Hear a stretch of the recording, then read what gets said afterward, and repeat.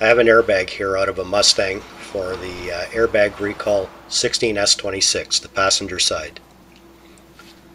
One of the problems here is I'm going to have to disconnect one of these wires, and I have to cut it because it has to go through that hole on the end.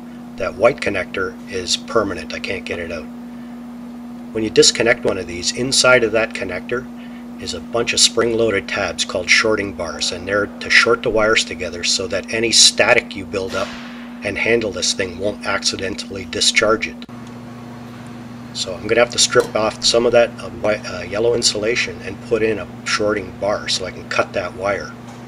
That way I can handle it safely. Or relatively safely.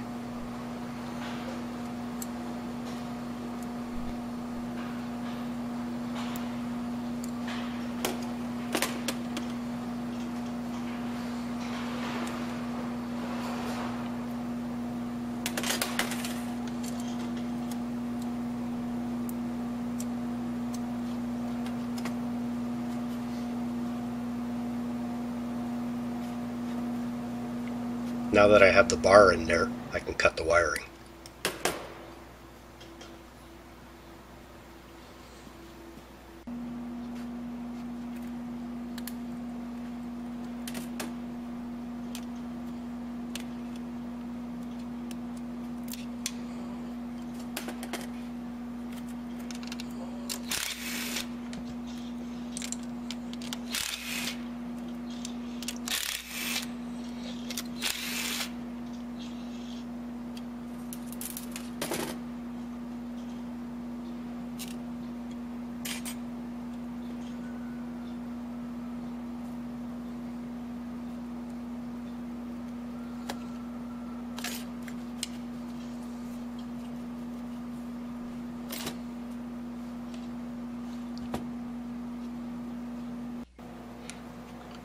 We have the two units side by side now. The old Takata unit has very tiny gas discharge holes in it.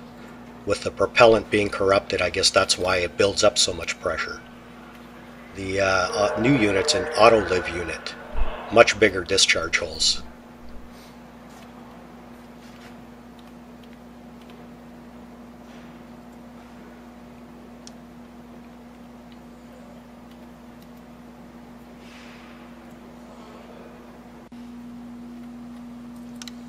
I've slid the auto-live unit back in, and they give you a new wiring harness. Unlike the Takata one, which the permanent connectors, these ones have removable connectors should you ever have to take them out again.